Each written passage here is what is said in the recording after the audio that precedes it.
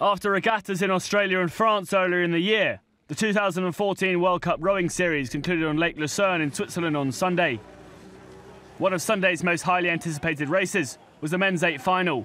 Olympic champions Germany, competing in their first major race of the season, just held off a strong challenge from Russia, who recorded the fastest qualifying time. Canada dominated the heats in the women's 8s and showed their strength in the final.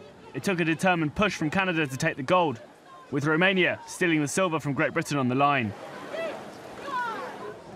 The winning streak of Olympic and world champions Eric Murray and Hamish Bond of New Zealand looked to be in jeopardy as Serbia's Veselin Zavic and Dusan Bogovic came fast out of the blocks in the final of the men's pair event.